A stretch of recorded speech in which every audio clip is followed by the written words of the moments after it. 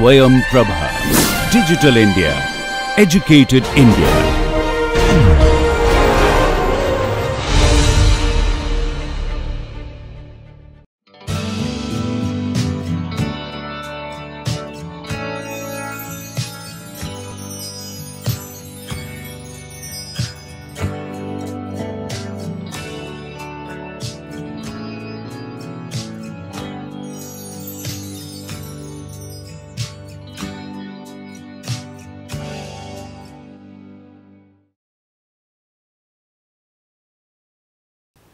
Hello viewers, welcome to this next lecture on this MOOC course on mathematical portfolio theory. So far we had looked at some mathematical prerequisites necessary for the course, namely the probability theory and its basics, along with the first and second moments, namely the expectation and the variance, and we talked about linear regression, and in particular we discussed about two different distributions, one in discrete time and one is continuous time, that will eventually be used when you talk about the asset pricing model. In this class, we will start talking about the financial aspect of the course, and we will talk today about financial markets, where we will emphasize on three specific things, namely the different types of markets. This will be followed by a discussion on the different kinds of financial instruments, and then we will essentially look at the different kinds of traders. And please note that this discussion will essentially be focused on the financial derivative markets, which I will explain in a little more detail. So, let us start this lecture. So, the emphasis of this lectures, as I said just now, this is going to be on financial markets, and in particular we will look at three aspects of financial markets, namely the types of markets, and we will then talk about types of instruments,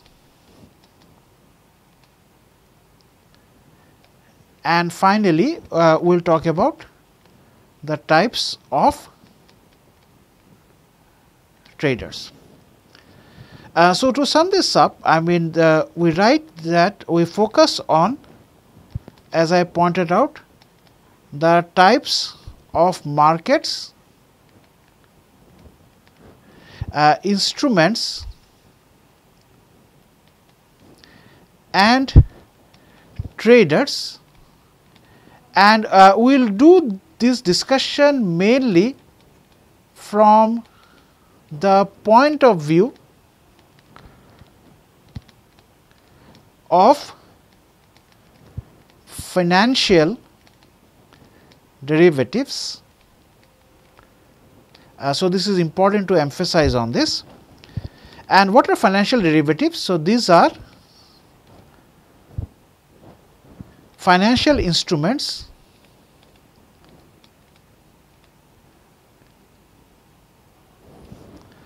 whose value is derived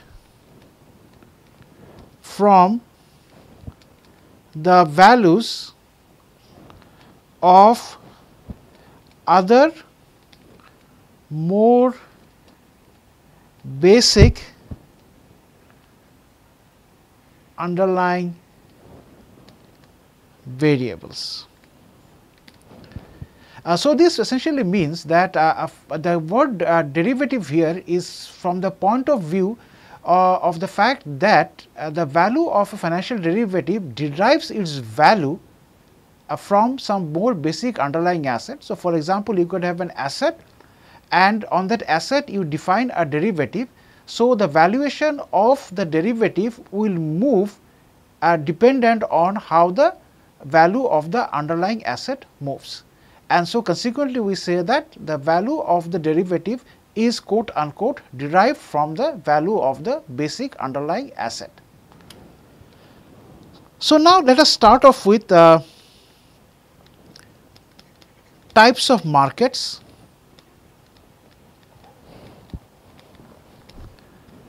So, in this case, in the context of this discussion, so we will talk about that there are two kinds of markets. and this is a very broad classification. So, namely exchange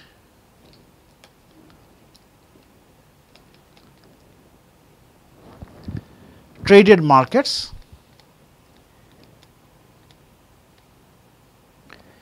and over the counter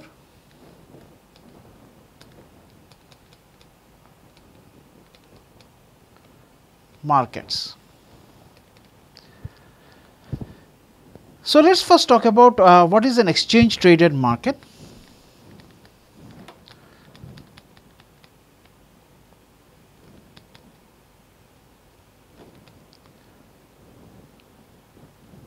So, remember that our discussion is in the context of derivatives.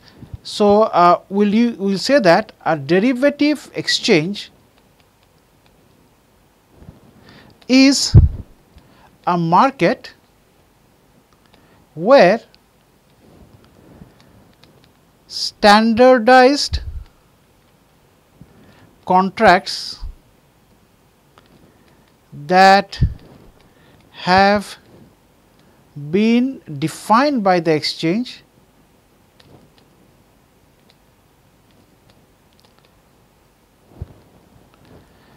are traded. So, basically in an exchange traded market, any derivative that is traded on such a market, the terms and conditions of such a derivative is basically specified by the exchange and is binding on both the parties who actually go ahead with this transaction of this derivative under the supervision of the exchange. So, then two of the early derivative exchanges are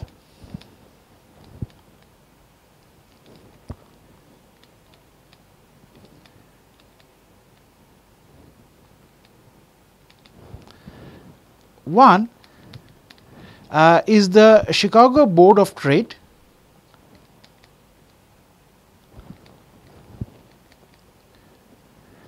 or CBOT, which was established in 1848, and secondly the Chicago Mercantile Exchange, CME, which was established as a rival to CBOT in 1919. And both CBOT and CME mostly dealt with a future stripe contract, and we will explain this in detail when I talk about the various types of financial instruments in the next section. Now, once the Black-Scholes-Merton framework came in 1973, for which they won the Nobel Prize, the options market got a very big boom, because it was for the first time that a mathematically justifiable way of pricing of options were introduced, which gave a far greater confidence to the market when it comes to pricing of options, and this gave a great thrust to the development and very fast and rapid expansion of the options market. So, accordingly, another market exchange came up, and this was the Chicago Board Options Exchange, or CBOE, and this was established soon after the Black-Scholes paper came out in 73.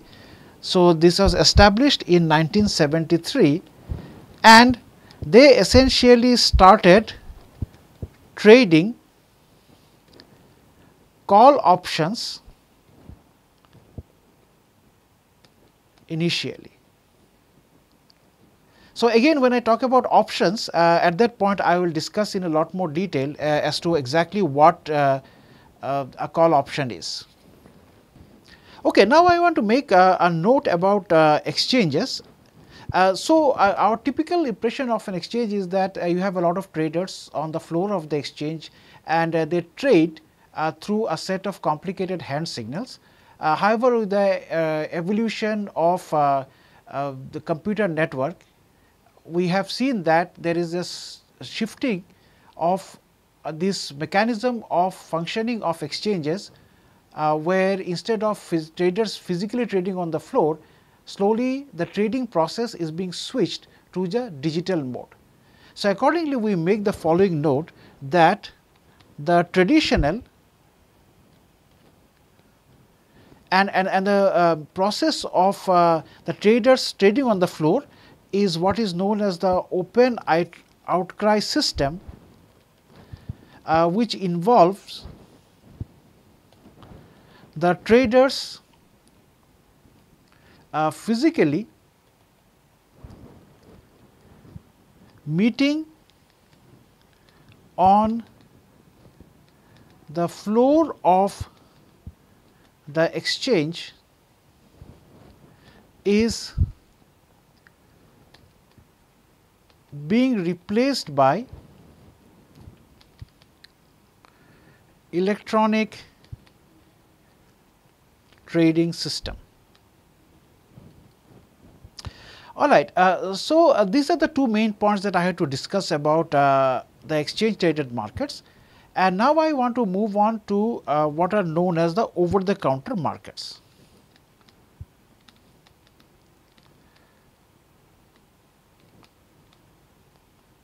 Or this is what is known as OTC markets.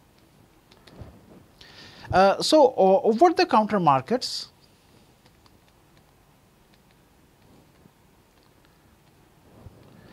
these are an important alternative to exchanges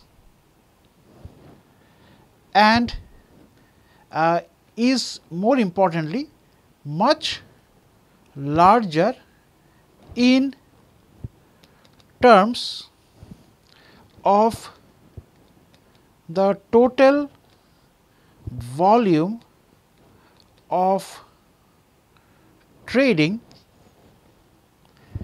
as compared to the exchange traded markets. And now, this over the counter market, the modus operandi of this is that the trading for OTC markets is carried out over telephone and computer linked network, and it typically takes place. So, any trading on an OTC market typically takes place between two financial institutions or between a financial institution and one of its clients, and the client could be such as a fund manager or say a corporate treasurer.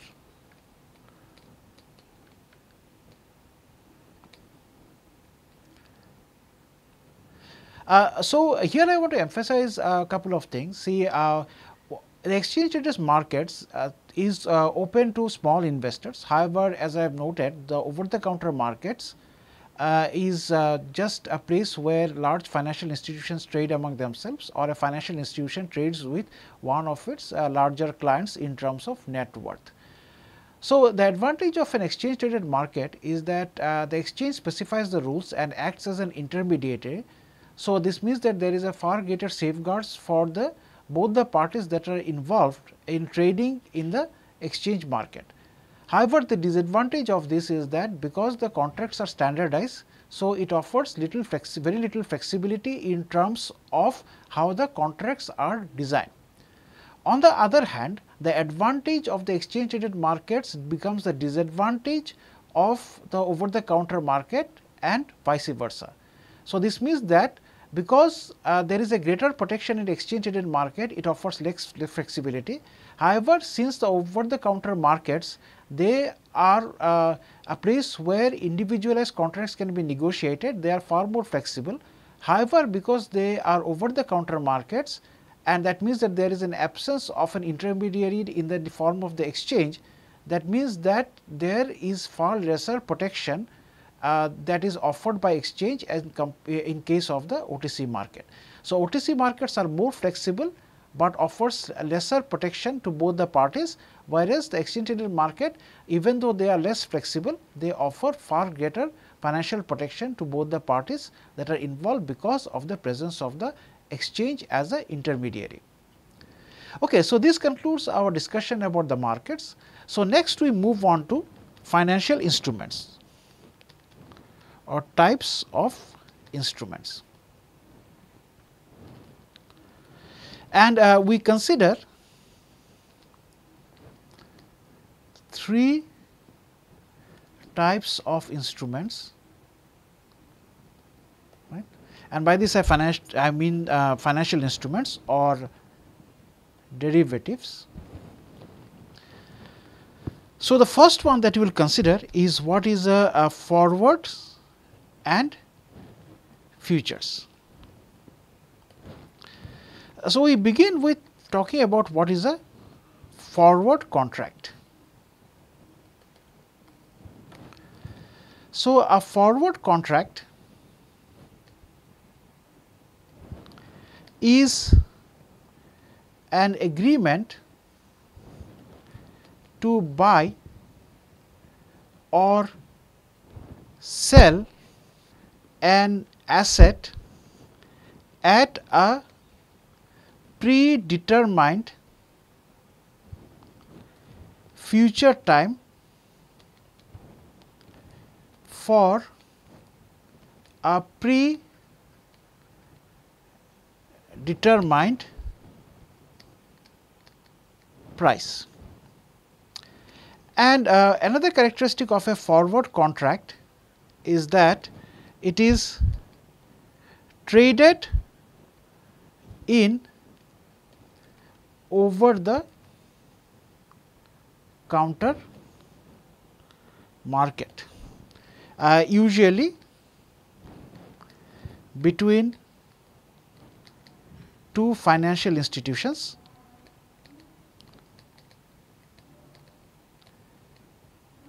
or between a financial institution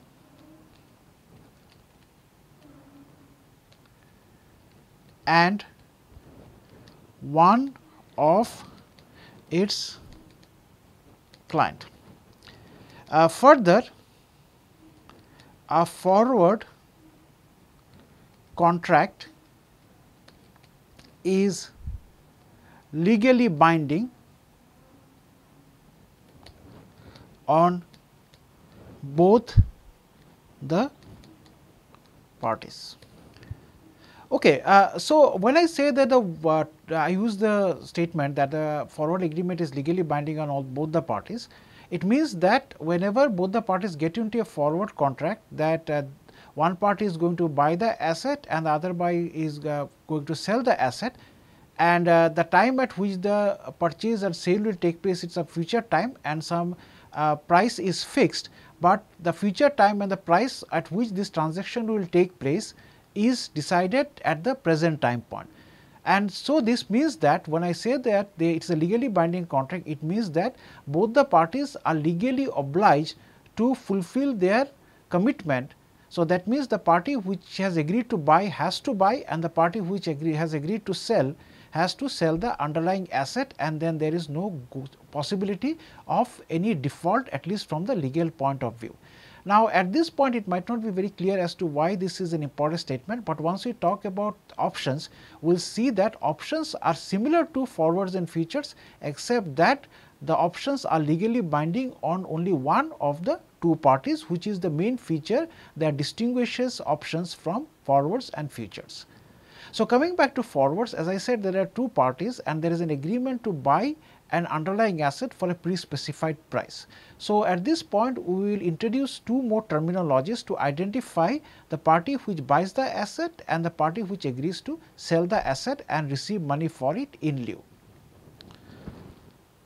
So, the party in the forward contract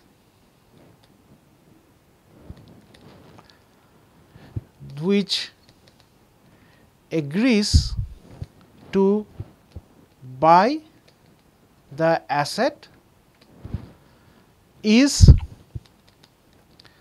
said to have the long position and the party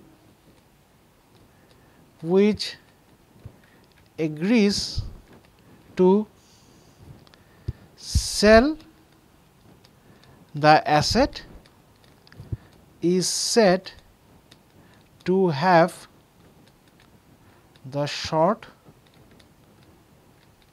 position.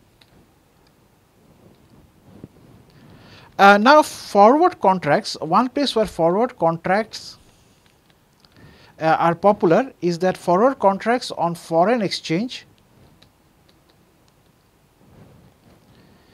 is a popular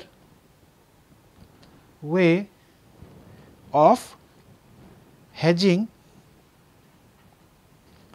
against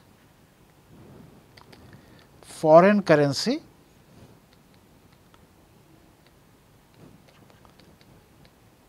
exposure.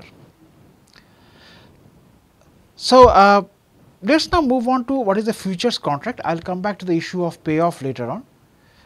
So, for futures contract, so the futures contract is very similar to a forward contract, with the only distinction being that it is traded on exchanges. So, unlike a forward contract, a futures contract is an agreement between two parties to buy or sell an asset at a future predetermined time for a predetermined price, but it is traded on an exchange. So, I should actually say this, this should be like. So, just to wind it up, so basically like a forward contract, a futures contract is an agreement to buy or sell the underlying asset at a future predetermined time for a future predetermined price, but it is traded on an exchange. So, it is in principle it is the same as the forward contract, with the only distinction being is that the forward contract is over the counter, while this is an exchange traded derivative. Now, since there is an exchange involved, so obviously as I said that there is a mechanism to ensure that neither of the party defaults and both the parties, they are protected. So, accordingly now I can make the statement that the exchange specifies a standardized futures contract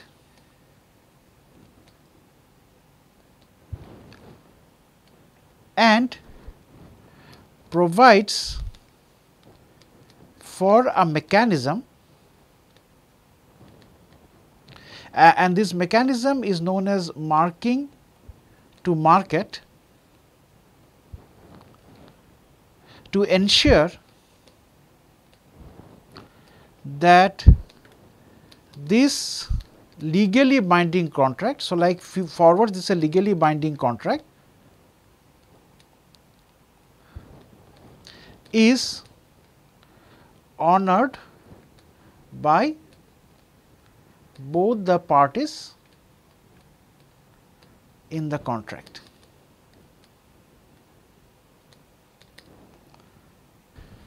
So, let me just wind up with one last observation, that is regarding the payoff. So, in this case, suppose that I have some time t equal to 0, at which I get into a forward or a futures agreement,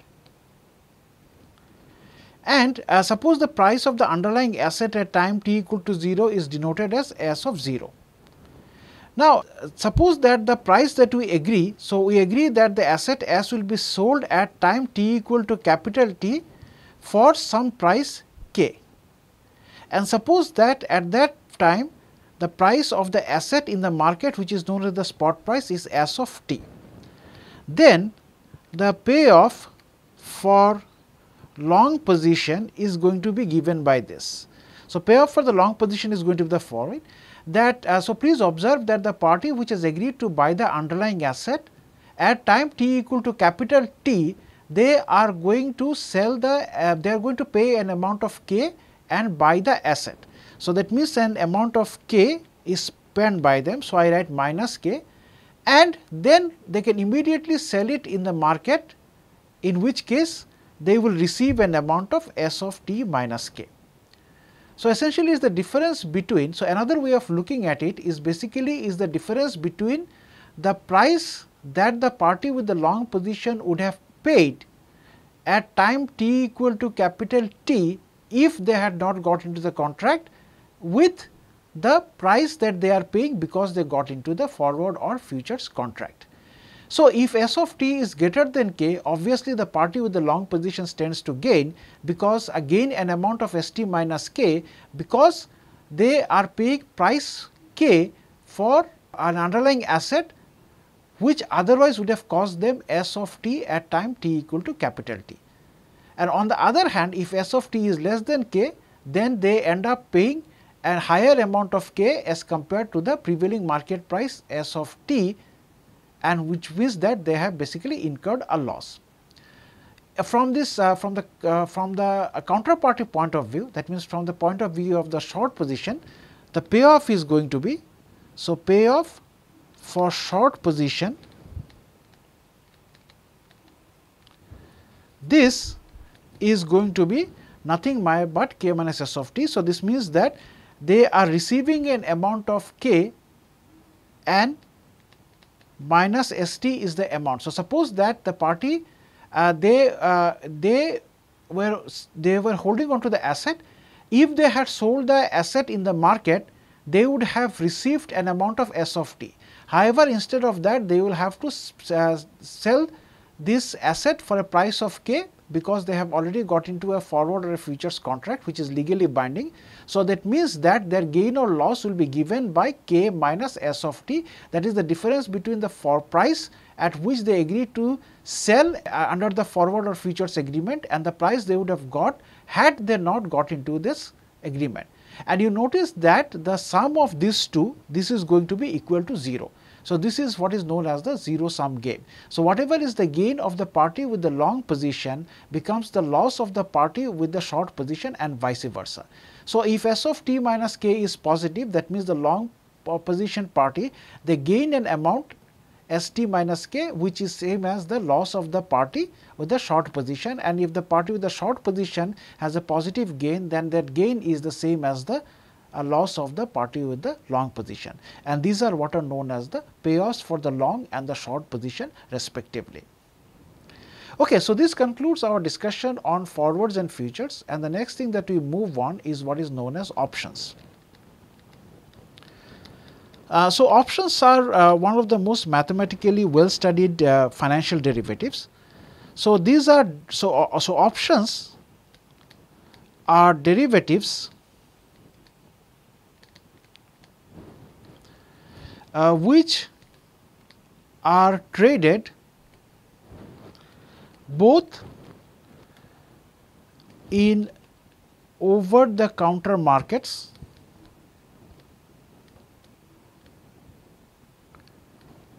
as well as exchanges. So, before I move on to the specifics of options, what I want to point out here is that while forwards and futures was a legally binding contract on both the parties, options are actually legally binding on only one party. Now, both forwards, futures and options are an agreement to buy or sell the underlying asset for a pre-specified price at a future pre-specified time. However, in case of forwards and futures, both the parties have the obligation to honor the contract. However, the options are designed in a way that only one party which has the obligation and the other party has the does not have that obligation. So, what actually happens is that the party which has the obligation, that is in a weaker position as compared to the party which does not have the obligation.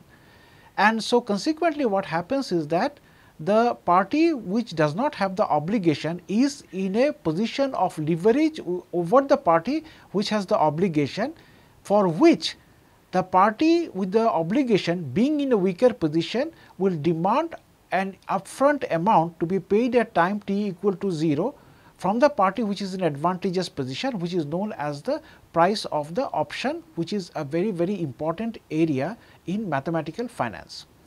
Now, in order to when you talk about the purchase or sale of an underlying asset under options, where one party has the obligation and the other has the right to sell the asset, it immediately brings us to two different ways in which this can happen.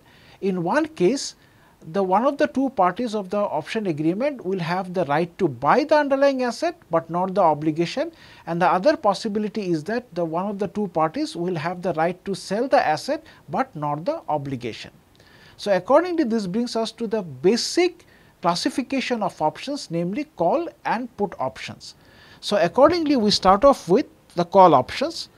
So, the first one, let us talk about call option. So, this gives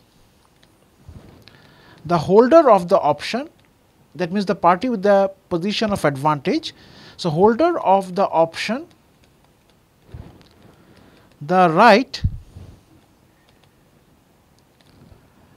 but not the obligation to buy the underlying asset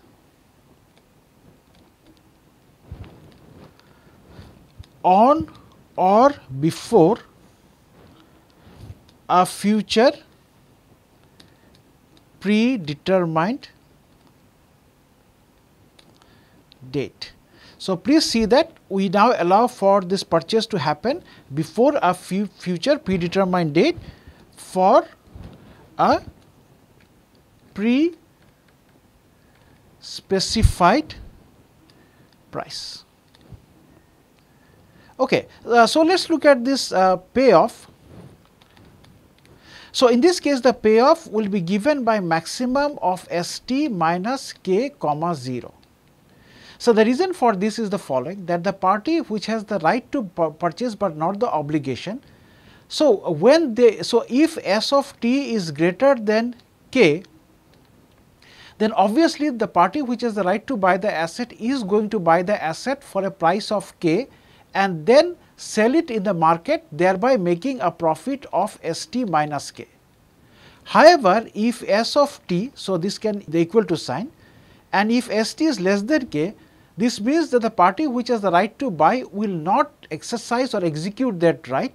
The reason being that if they execute the right, they have to pay a higher price of k, while they can always purchase the particular asset for a lower price at the prevailing market lower price of S of t.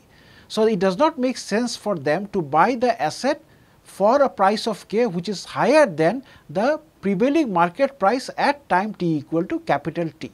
So, in this case basically they will get an amount of 0 because no transaction actually takes place. So, this gives us that either you receive an amount of St minus k or you receive an amount of 0, and so this means that you basically get the maximum of ST minus k comma 0. And this is from the point of view of the party which purchases the option or which agrees to buy the, so which basically retains the right to buy the asset, but not the obligation to buy it, and consequently your payoff is going to be given by this. Recall that in case of the of a forwards or futures, we had S of t minus k. So, here there is no possibility of you having a payoff that is going to be negative. It is either going to be 0 or it is going to be positive, but the payoff for the long position in case of the forward or a futures, it can become negative. So, there is a possibility that you will actually incur losses. So, this means that one of the parties in the call option, that the party which is the right, under no circumstance are they going to make a loss which causes a disadvantage to the other party, and this is the reason why this party which has this non-negative payoff, that party has to make an upfront payment of premium to the party which has the obligation, in this case the party which agrees to sell the underlying asset for a price of k, an amount, and that amount is what is known as the price of the option that I had mentioned earlier. Okay, now let us talk a little bit about put option. So, here this gives the holder of the option the right, but not the obligation to sell the underlying asset on or before a future predetermined date for a pre-specified price. And in this case, the payoff is going to be maximum of k minus st comma 0. Okay, so to wind up the discussion on the options, I will just quickly describe some terminologies. So, the future predetermined date is called the expiration date or maturity, and the pre-specified price is called the exercise price or the strike price. And finally, I want to make an observation that European options can only be exercised at maturity, but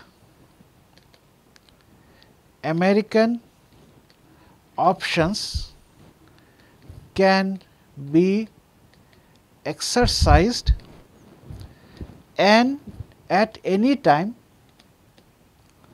on or before the maturity. So, here I want to identify three things which has led me to make these three observations.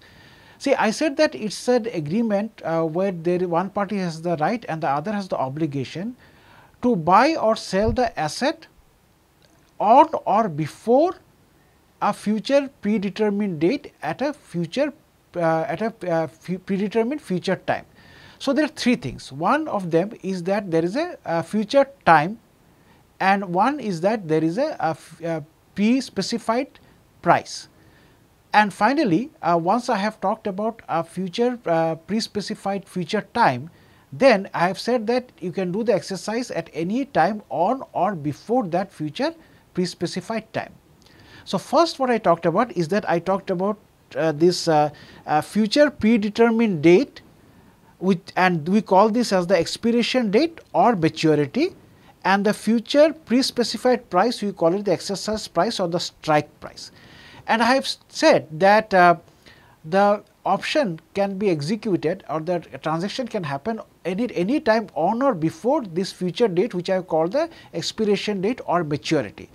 If the contract is such that the purchase or sale of the underlying asset can take place only at the maturity and not any time before it, then we call it as a European option. But on the other hand, if the option has the flexibility that it can be exercised and the purchase and sale can take place at any point either at expiration or slash maturity or any time before it, such kind of more flexible options are what are known as the American options.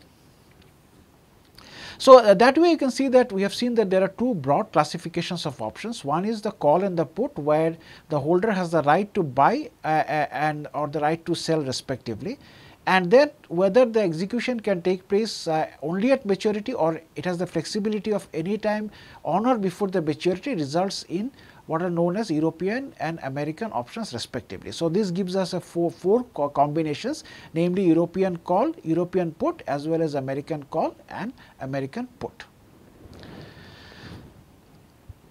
So, we come to the last of the three derivatives that we wanted to talk about, and the third one derivative that we will talk about is what are known as swaps. So, here what are swaps? So, it is again it is an agreement between two parties to exchange cash flows in the future. And this agreement defines the dates on which the cash flows are to be paid and the way they are calculated. So, typically swaps are used in case of interest rate. So, let me explain what do I mean by exchange of future cash flows. Suppose you decide to take a home loan and you know that the home loan has a floating interest rate. That means, if you start today with say 12% interest rate, a year from now the interest rate might be different, maybe it will become 13% or 11% for example. Now, you have taken the loan from say a bank A and you are not comfortable with the idea that your interest rates keeps floating or fluctuating, and so there is a certain amount of uncertainty. So, what you do is that you go to bank B and the bank B agrees to your proposal and says that all right, what we will do is that we will pay the floating interest rate to bank A, and in lieu of it you basically give us a flat interest rate say of 14%. So, this means that instead of paying a floating rate to bank A or a continuously shifting rate to bank A, you are paying a fixed interest rate to bank B, and bank B in turn takes care of the floating interest rate which it pays to bank A.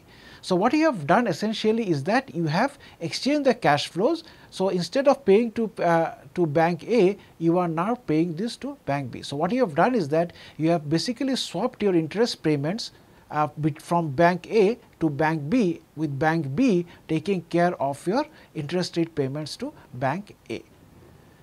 Okay, so this concludes our discussion on derivatives. So finally, we come to the last topic for this class, and that is on different types of traders.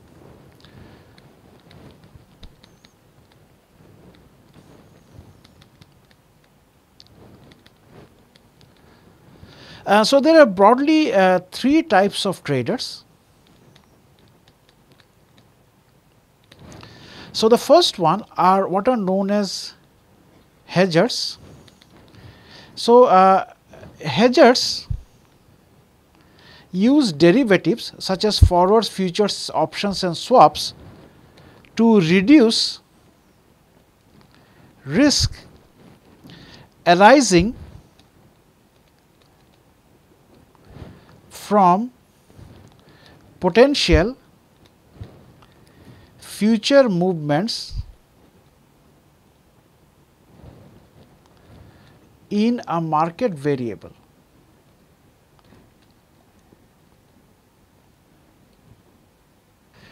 The second one is what are known as speculators.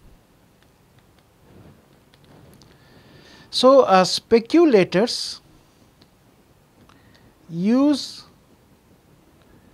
derivatives to bet on the future direction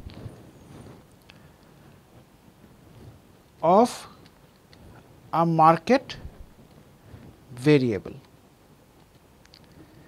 And finally, we have something called arbitrageurs.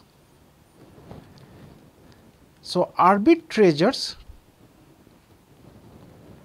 take offsetting positions in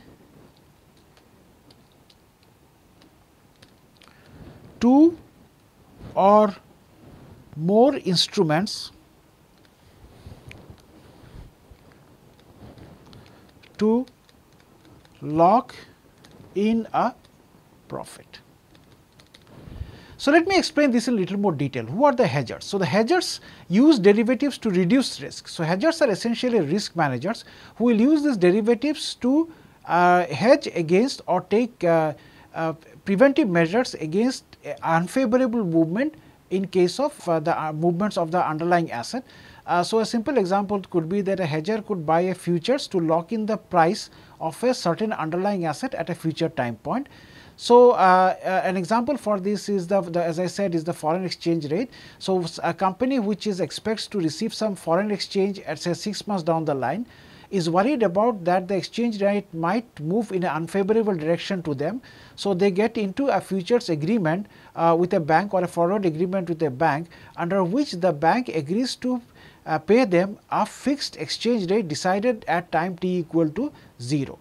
So that way they have basically hedged or protected themselves in the sense that they know certainly sitting at time t equal to 0 how much is going to be the foreign exchange rate that they will receive at the future time point of 6 months.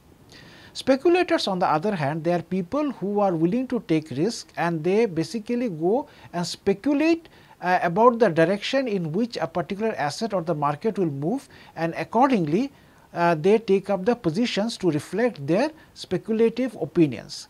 And finally, arbitrageurs are people who basically take advantage of the price difference between two financial instruments or more than two financial instruments. So what they do is that they are always looking for two financial instruments in the market which are underpriced, and they buy it and then they basically sell it in another place for a higher price. So effectively, to sum it up, arbitrageurs are nothing but individuals who are on the lookout for a price mismatch and taking advantage of them.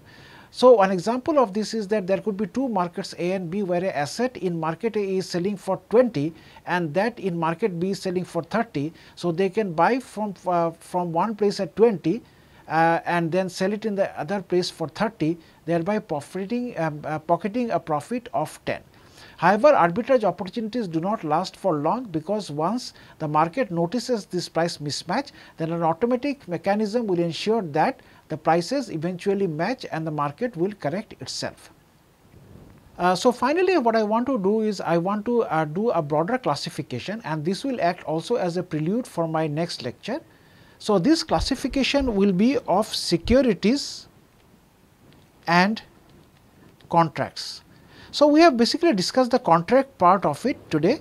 So, contracts, they can be, so the contracts includes basically derivatives and other contracts, and we have looked at three types of this. We have looked at options, forwards and futures, and swaps, which we have already discussed in today's class. But we are here to discuss on securities. So, we will basically look at the two basic securities. One of the basic securities is the what is known as the fixed income securities, and the most common example of this is bonds, which we will discuss in the next class, and the other one is equities, and the most common example of equities are stocks. So, bonds and stocks are something that we will discuss in the next class.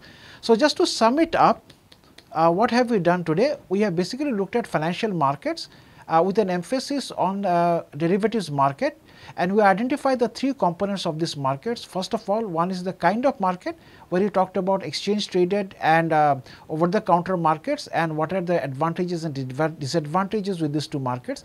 Next, we talked about financial derivatives, and we talked about the three most important financial derivatives, namely forwards, futures, options and swaps. And finally, we briefly outlined on what are the different types of traders, namely hedgers, speculators and arbitrageurs. And then we looked at a broad classification of securities and contracts are something that we have discussed in detail in the next class, and the securities part we will discuss in the next class with a particular emphasis on the basic securities, namely the fixed income securities and equities, the two examples of which are bonds and stocks respectively. Thank you for watching.